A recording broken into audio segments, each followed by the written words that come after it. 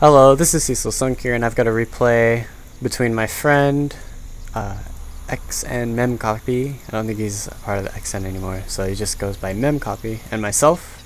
It is PvZ, and the goal of what I'd like to show you is about a style of play that revolves around using Immortals, Blinkstalkers, and Archons. When you're going for this sort of style, the idea is to use an army composition that's extremely versatile and can destroy basically any army of the Zergs except that of Broodlords. So if you want to go ahead and use this style, I suggest using any opening you like, and in this video I'm doing a 1-gate fast expand, and I like to get a really fast stalker out, and with this first stalker I have the option of running around the map and being pretty active with it. And you can see here in this replay that I had realized my opponent took their gas a little bit later than usual. And you can see they haven't even started link speed. It's 4:30 or so. My soccer already finished. And I'm going to go ahead and run across the map because I know link speed is not at all a threat. And I can be really annoying with this first soccer, especially with the soccer since it can't get trapped by lings. Back at my base, get a nexus once you have 400 minerals. And constantly be producing sentries out of this gateway. And after you get your nexus, cut probes temporarily, and you'll be getting down 2 gateways, one right after another, and that is a 1-gate fast expand. Just be sure to be producing sentries out of this. And if you're aggressive with your first Zealot and your first Stalker, be sure to come on back before link speed will finish. And you can see I'm getting back to my base just as about link speed finished, which is exactly what you want. And that is a good early game by myself against the Zerg opponent.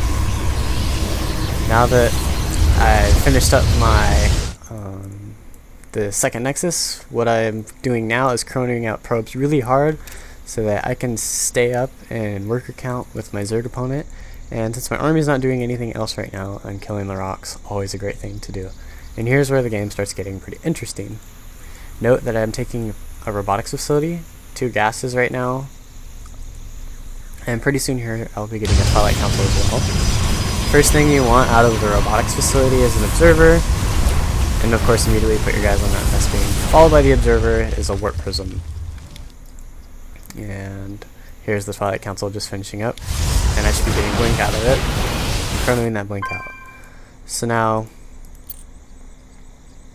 what you want to do is you want to use this warp prism to prevent the Zerg from droning extremely hard and staying on only a few units, while at the same time keeping whatever army they have back at their side of the base, or their side of the map, so you can very easily take your third base. And you can see here the warp prism flying over. I'm getting my additional warp gates up because my income should be increasing with my increased probe count.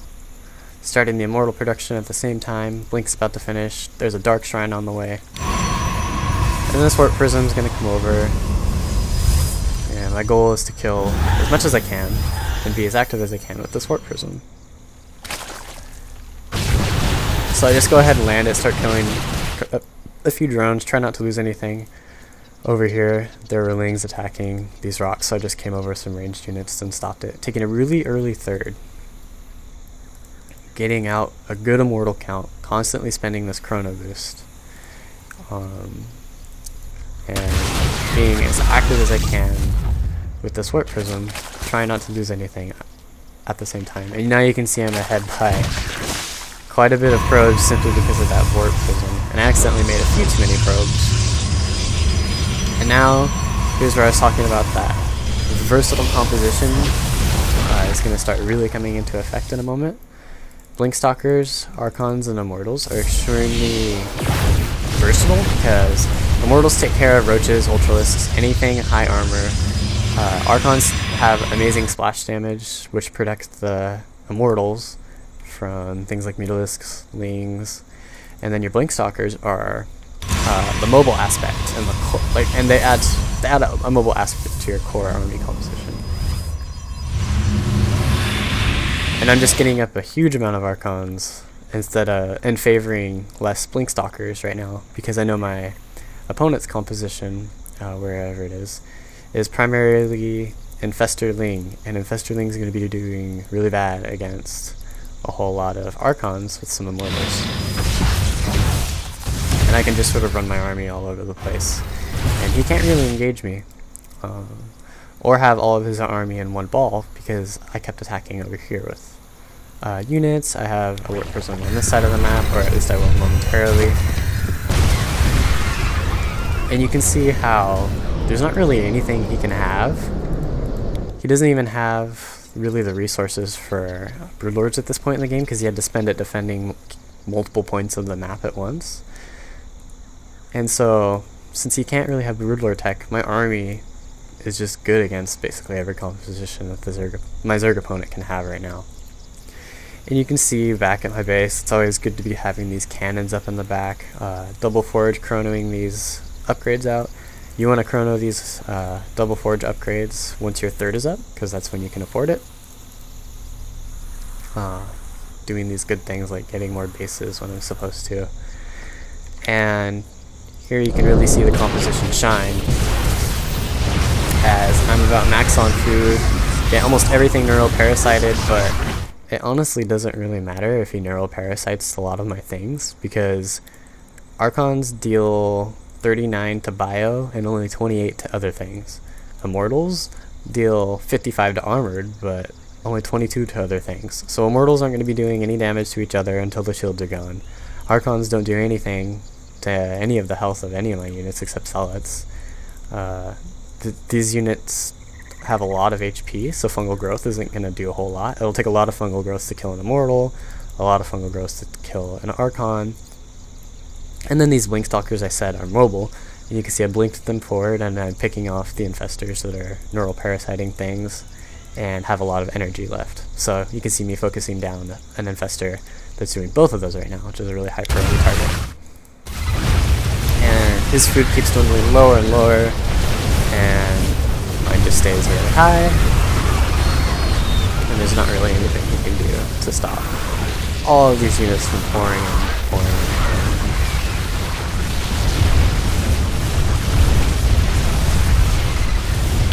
And I'm just going to be kind of running over the rest of his base until he taps out the game. So key things I want to look over is really when you get your robotics facility and your Twilight Council and the Dark Shrine and Blink, Warp Prisms, Immortals. Those things all sort of come at the same time, all at once, and it's important to be able to get them all at the right times and use them all properly. Robotics facility first is going to be safest. If you know your opponent is delaying Lair Tech and staying on a whole lot of lanes, you're definitely not going to want Robo first, you're going to want Twilight Council first, because that'll give you access to Templar Tech, which is a lot better at punishing just a bunch of lanes than anything out of the Robotics facility. Once the Twilight Council finishes, you want Blink.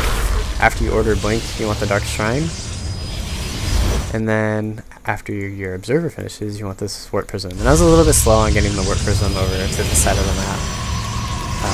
You want to really get this thing into action immediately. I probably could have gotten it over here with Stalkers probably 2 full minutes earlier if I had been 2 or 3 full minutes earlier if I had been really adamant about getting these things out across the map. And then back home, I don't have a whole lot of units because I'm taking a third while I'm harassing at the same time, and I'm also teching. So that means my army is going to be kind of small. I do have a lot of resources to spend right now, which are going to all get spent in a moment, but the reason I'm able to do this is because I'm not running around the middle of the map with my army right now. So if he were to try to engage me with all the units he has, all these roaches, these lings, any other roaches and lings he has on the map, he would have to engage into a choky area when my force fields would be able to tear him apart at this point in the game. So I'm just basically using Defender's Advantage to secure an early third. And then these 2 Archons that I just warped in sort of spike my army value up really high really fast. Because imagine these two Archons were here. This little rabble of units wouldn't be super tough, but add in these two Archons and add in a couple more Immortals and a few more Stalkers in a moment, and my army starts getting really dangerous really quick. And that's a pretty quick overview of the style of play that I wanted to show you. So feel free to ask any questions you have about it in the comments section, and be sure to subscribe to my channel if you like my content, because it's a great way to help me get out additional content and it directly supports me.